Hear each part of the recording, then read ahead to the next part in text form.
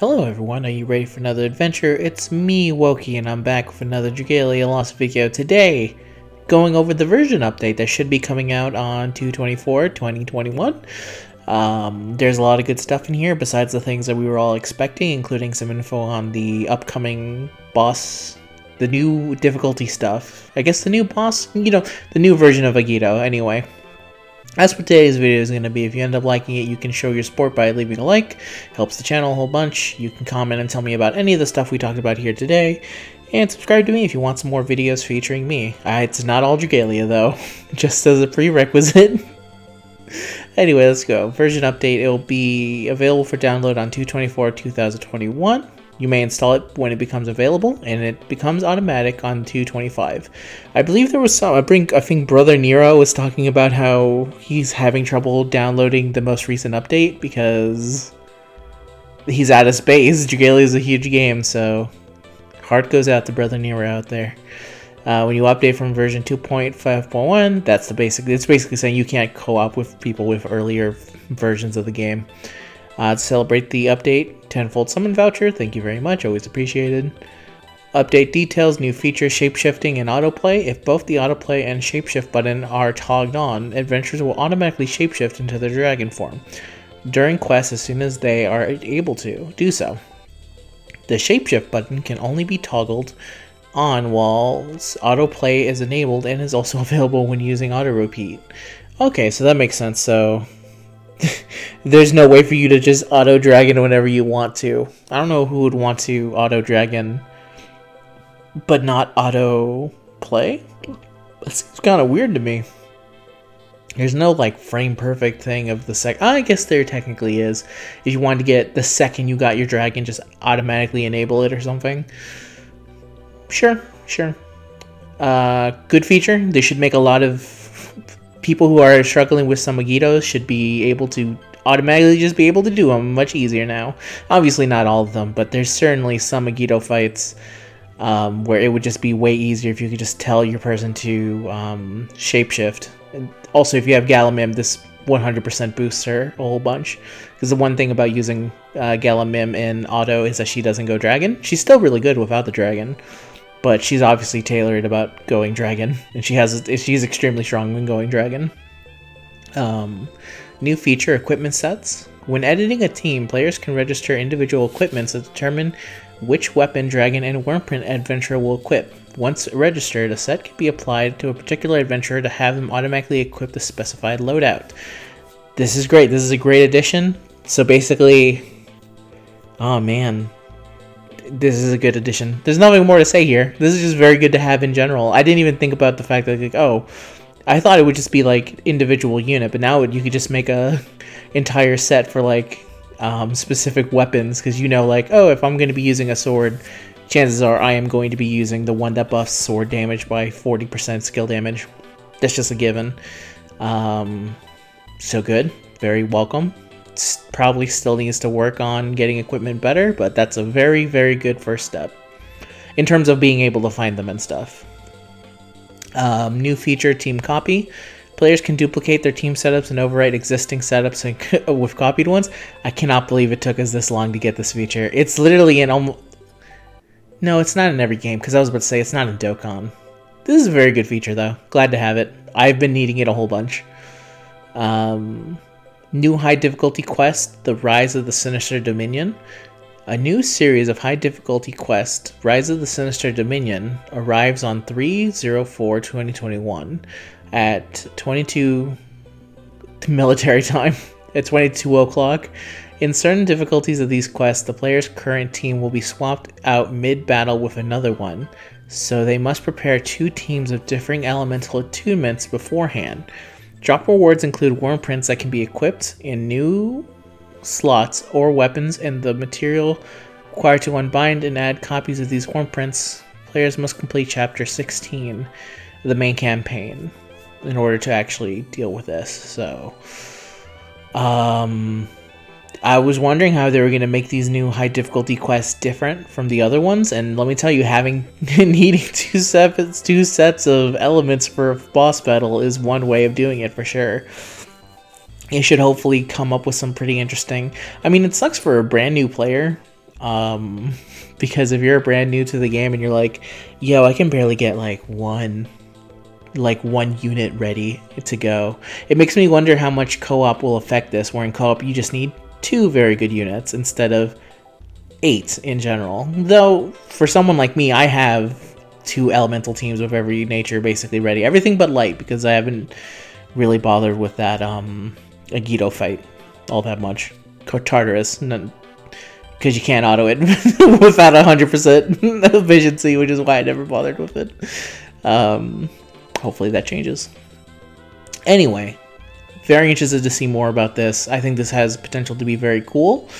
And it raises a lot of questions about how it's gonna kind of affect things. Like, if you lose a character during one part of the fight, but then don't in the other part of the fight, does that change anything? Like, in terms of drop rewards?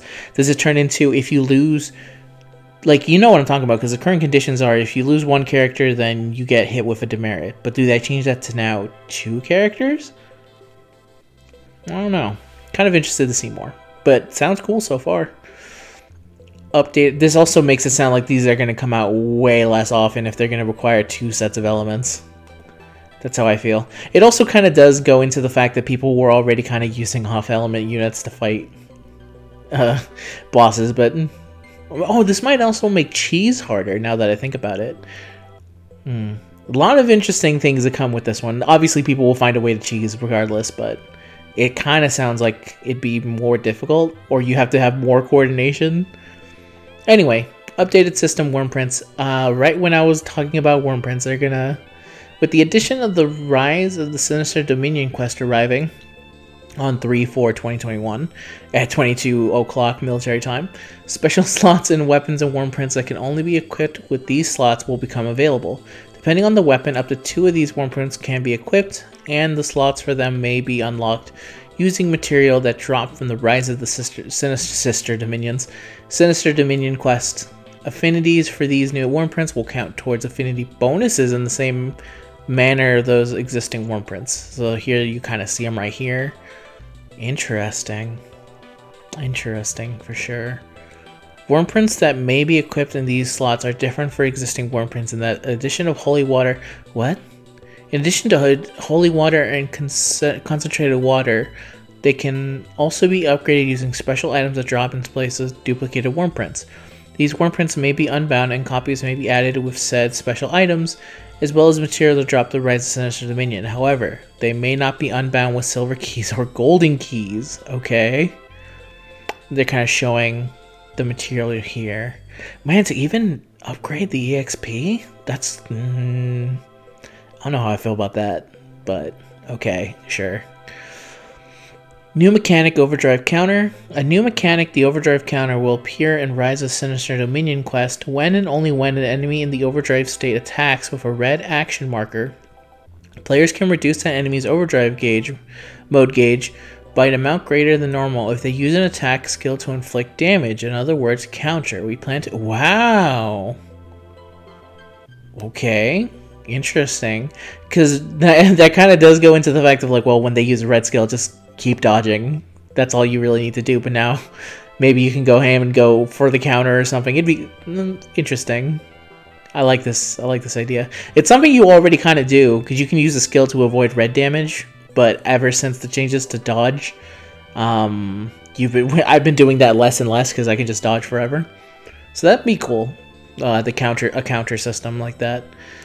Other changes. The logic that determines how AI-controlled adventurers dodge certain action markers will be adjusted. Hopefully that means my AI will stop killing themselves in front of Volk. The Dragalia Reborn Poseidon's abilities, Water, Fury of the Seas, and Water, Fury of the Seas 2, will be adjusted to also affect enemies with no elemental attunement. Okay. The Dragon Reborn Zephyr's ability, Wrath of the Plains, Wind, Wrath of the Plains 2, will be adjusted so that they can also affect enemies with no elemental... Okay, sure. Because these dragons are basically the same anyway, may as well both do it at the same time. Adventurers wielding Rapid Fire Mana Casters will be able to move while performing their Force Strikes. Big buff to Leo. As if Leo wasn't already... I don't know how others feel about Leo, but I assume they place him high. I always assumed Galileo was an awesome... If it was not for Galamim, he would be easily second to, for me anyway. I just like the way he plays. Apparently, if you use Galaxy correctly, she's better, but I'm not good. So I just like going pew pew pew pew pew. It's really easy. But the one thing that was kind of a bummer for rapid fire Manacasters is they don't move. Now this does kind of suck for Panther because she doesn't wield a Manacaster. She wields a spear. So does that mean she's just gonna stay in place when she uses her Force Strike? I hope they would have the foresight to actually give it to her as well. And if they don't, then I will gladly send in something to say, hey, she technically has the rapid fire Manacaster. Can you give her the ability to move during it? Thank you. If autoplay is enabled and both Skill, Hound Shot, and Ace Operator are available for the adventurer Formo Joachim to use, he will use Ace Operator first and Hound Shot directly afterwards.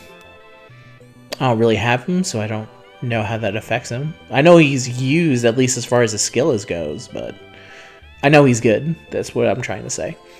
The appearance of certain objects and quests will be adjusted. Sure, the user interface will be adjusted in various places. Sounds good. Issues addressed while playing Tartarus' Wrath on Standard, Expert, or Master difficulties. When the adventurer Dragonyold Lily performs an upgraded Force Strike after being granted the Saint Starfall Lily effect, if the team member that is most in need of healing is in a portal zone, their HP may not be restored and their max HP will not be increased. And certain normal endeavors for Advanced Dragon Trials and the Agido Uprising are able to be completed despite their names appearing as question mark, question mark, question mark. And that's basically it. It may take some time for it to show up in your App Store. Okay, cool. So those are all the updates coming. This sounds like a pretty solid update to me. I'm liking basically everything here. It's going to be interesting to play with it. I've been wanting Auto Dragon for a while now. I'm glad that they're adding it. The Wormprint stuff sounds really cool because now I can just sit down and make my sets and be happy, name my sets whatever they want. Team Copy, great addition. Nothing more to say here. It's just great that they have it. Ever since they added a whole bunch of different team slots, I've been wanting it. And the Wormprint update system, I'll have to wait and see what the Wormprints that you get from these bosses are.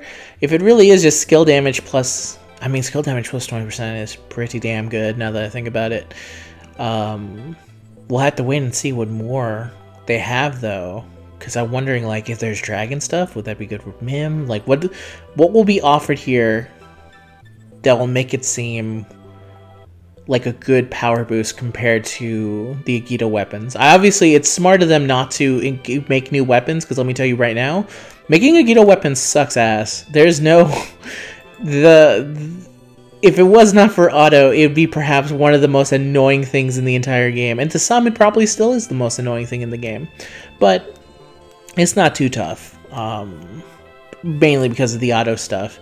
But if they were to add a third weapon, I don't know if how many people will hear when the switch over from High Dragon Trial weapons to Agido weapons happened, but a lot of people were angry because they were like, cool, so this thing... And back in the day, High Dragon Trial weapons were hard to get, and were also a pain in the butt because the boss fights, unless you were cheesing, were extremely difficult and just like so hard to learn. And then these Agidos come out and they're easier and the weapons are better, and you kind of go, oh, cool, this weapon's useless to me now. So I don't know. We'll see how this goes. But this sounds like a pretty good update to me. Looking forward to it. And that's all I have to say about this. So thank you very much for watching, everyone. And once again, I'm Wokey, and I hope that you guys have a good day. Remember to leave a like if you ended up liking this video. The other two things as well. Comment, subscribe. If you made it this far, you guys are pretty damn dedicated to whatever. So I assumed you already left a like. So thumbs up for me, man. And you guys have a good day and have a good night, and I'll see you guys in the next adventure. Peace out!